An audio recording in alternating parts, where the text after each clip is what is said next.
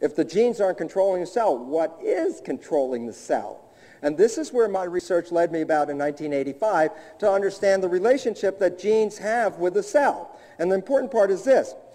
In the literature, especially in mass media, these two words get confused all the time, correlation and causation. Correlation means associated with there's a connection between things. Genes are correlated with your body. That's a fact. Causation is the act or agency that produces an effect. Genes do not cause anything. That's the error.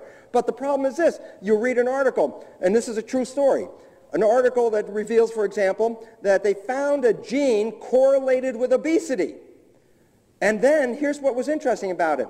They went to a number of expectant parents who were expecting a child, and they said, listen, if we would do amniocentesis and check the cells of your fetus and found that your fetus had this gene associated with obesity, what would you do? 70% of the parents said they would immediately opt for an abortion.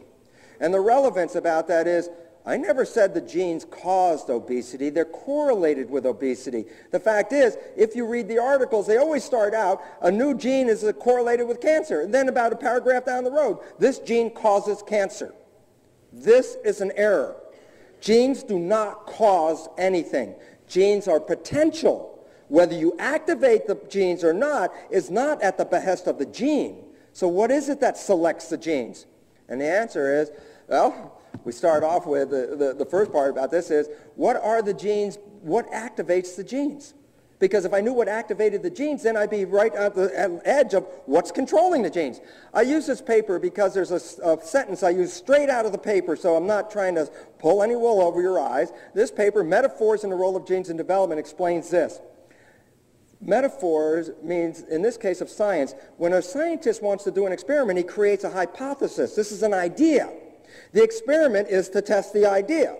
The hypothesis is not a truth, it's just a suggestion. In 1953, when Watson and Crick found the secret of the DNA code, the hypothesis was made that genes control biology. But that was in 1953. That was 50 years ago. And the issue is this. If you keep repeating that over and over again, at some point, you forget that it was a hypothesis. At some point, it becomes a truth. And so we buy the truth that it's in major textbooks everywhere. Genes control, genes control. And the answer is, do genes control? This paper reveals in this sentence by Niehaut the truth. When a gene product is needed, a signal from its environment, not an emergent property of the gene itself, activates expression of that gene. Well, the third line, not an emergent property of the gene itself, means this. Genes are blueprints. A blueprint is not on or off. A blueprint is just data. If you had a blueprint to a house, is there an on and off to your blueprint? No. The blueprint doesn't go on and off, but what goes on and off is who's reading the blueprint. And the point is, genes are blueprints, but they don't determine if they're going to be read or not. And when it says what makes it read, the answer is a signal from its environment. Well, let me explain exactly how genes work. This is a picture of a nucleus of a cell that's isolated. That's where all the chromosomes are. Then there's a broken nucleus from the same preparation, and you can see all the chromosomes are lined up out there. And you can see, for example, the two red ones. And the point about it is this. You get two sets of chromosomes, one from your mother that comes with the egg, and one set of chromosomes from your father that comes with the sperm. So you actually have two complete sets of programs to make a human being in every cell in your body. And the issue about why I'm showing you this slide is because it's a new interesting technique for staining the chromosomes. And the fact is, what am I staining? Well, the belief system is the nucleus contains the DNA, which it does. But here's the point. I'm not staining DNA. I'm staining protein. 50% of the nucleus is protein. But we don't talk about the protein. Why not? Because we're so focused on the DNA. When they do the experiments, what do? They break open the nucleus like this. They isolate the chromosomes. Then they throw away the proteins and study the pure DNA.